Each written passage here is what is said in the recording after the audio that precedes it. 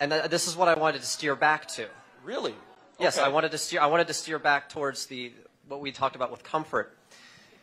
It is shown, and this is legitimate, those who transition and are treated as the gender that they identify as mentally improve unbelievably, and it is absolutely true. So I hate to break it to you. They're more likely to commit suicide. There's a huge community called Transition Regret.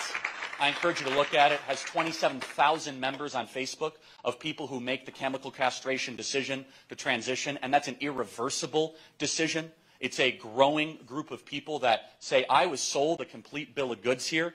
And so, you know, that really is the question, which is, if it's irreversible, and you're citing some study that, honestly, the data shows exactly the opposite, is that they're more likely to commit suicide, more likely for self-harm, all these sorts of things. What is the proper way to treat it?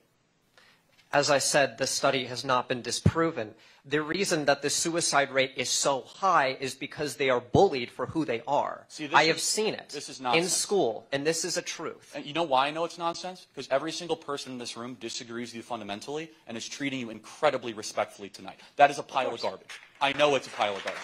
Of course. And so, instead, and I'll be honest, it's the people that are in those positions that end up becoming the bullies themselves, that kicked me off of Twitter. That's, and no offense, but kind of your team is the one that's super, like, offended that I used a name that Levine used to have. Like, who's the bully in this situation? Well, it's disrespectful to do that because she identifies as a woman. And it is just disrespect. That is why I can't speak for everyone else. I can only speak for myself at the end of the day, right? And it's just disrespectful. And it is not right to call Leah Thomas her dead name out of respect for her. Levine or whatever. But let me zero in on this, right? So it's a birth name, whatever you could call it, a dead name. It's fine. But if I were to do a biography on Thomas and I would include that name, how is that disrespectful? Isn't that, like, let's take your argument at face value. Wouldn't that be a journey of transition, a courageous movement towards who you really are? Like an uplifting kind of sort of story and saga from the man I used to be and the woman I am now? How's that disrespectful?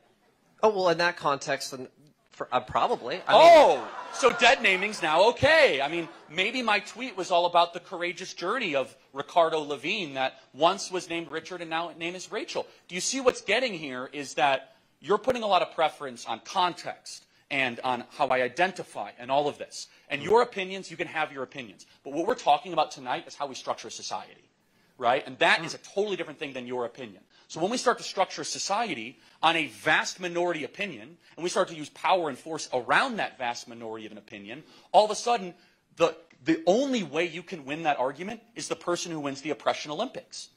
Is the person who says, I'm the most victimized, therefore I get to create the rules because I'm not comfortable.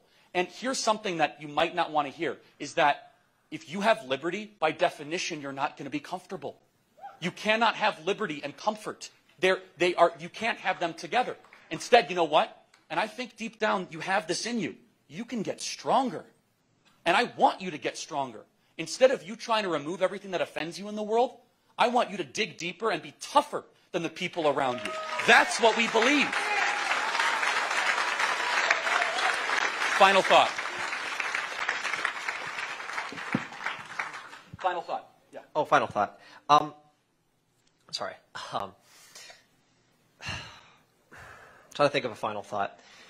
At the end of the day, like, no hate towards you. I respect your opinion. Of course, like, I'm not here to, cause a fight or an intense argument. I'm just saying I disagree. And there is no oppression Olympics. All that, we want is simply just recognition and respect. That's really it. Well, look, here's the thing, is that that's what you want, and individually, I think I've given that to you, but here's where I draw the line. I'm not going to restructure society on something I know that's not true. I'm not going to turn my back on 50% of the population for something that's not true, and I'm certainly not going to call somebody a pronoun that I know that isn't true in front of me. So I believe your soul totally demands respect. Absolutely, 100%. But as soon as you then start to get into society and civilization and restructure everything around your feelings, then all of a sudden, it's whoever has the loudest voice and who's willing to use power. And that's where we as conservatives draw the line. I want to thank you for being here tonight, truly. Thank you. Thank you for your time.